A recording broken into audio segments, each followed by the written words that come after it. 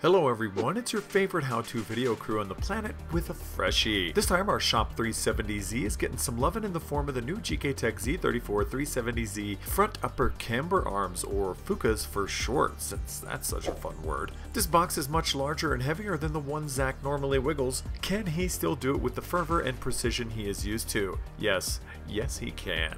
Opening up this heavy bad boy, and you get two awkward boomerangs that will be 100% guaranteed not to come back if you huck one. Now what else is in the box?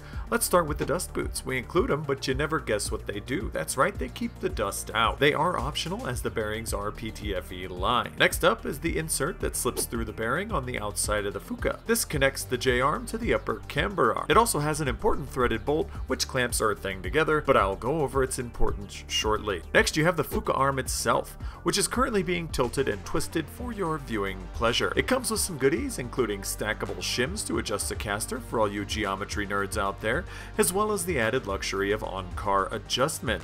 The dude that aligns your car may or may not give you a high five for this one, so thank us later. The bearings themselves are also replaceable for service and or use smacking a curb. Up next, you get a treasure map to our hearts. Just kidding, you had us from hello. Also just kidding, it's a set of instructions complete with handy length settings and torque specs. Torque specs, my favorite. The first step in the process, once you've actually figured out how to remove the wheel by googling it, is to loosen and remove the bolt pinching the ball joint to the FUCA. You may be a super lucky type guy and it comes out with no issue. Us being us, it did not, and will need a bit more yankage to get it loose. Achieve that by doing the following. Head inwards and loosen and remove the two bolts holding the inside of the arm to the car, which will make it mobile. Whip that sucker around and it should pop out with minimal effort. No pre-working needed for this one, guys. Throwing it back to the high school athletics locker room, let's compare lengths. The best way to start, as with all of our other arms, is to get it to the max safe length of adjustment and wind them back into OEM and or wherever you want them. This way you know you have 100% thread engagement, which, in this case, the max safe length is 106mm, measuring from where the lock nut bottoms on the arm to the start of the bearing.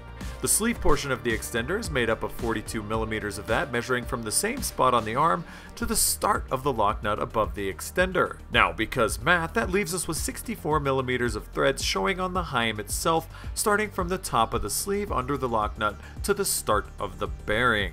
Now from here, our go-to place for adjusteds would be to set that sucker to OEM, cause who knew better than those guys, right? Now, feature plug number 3642, Zach can be seen using a large Allen head socket to adjust the extended sleeve inwards. Yeah, I know, sick AF, right? Now, the all-importante measurements for OEM are coming in at 86mm, measuring the same way as before, and this is made up from 35mm on the extender and 51mm on the heim, again measured the same way as before. You could also eyeball the length by comparing the arm to OEM, but with all the hot new technology and measuring devices, why would you even do that? Seriously. Go buy a ruler. If you are going for that hot boy, spelled B-O-I, slamber, that's slammed with camber look, you can run these at minimum safe adjustment, that being 29mm tip to tail measured like before.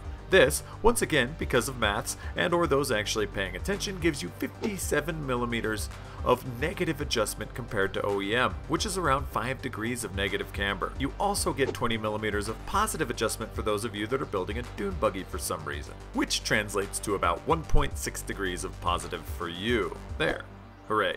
Maths. Keep in mind there are many things that affect camber, so these are just rough figures for you to go by. Also, you may have noticed that your OEM arm came bent from the factory. Thanks, Nissan.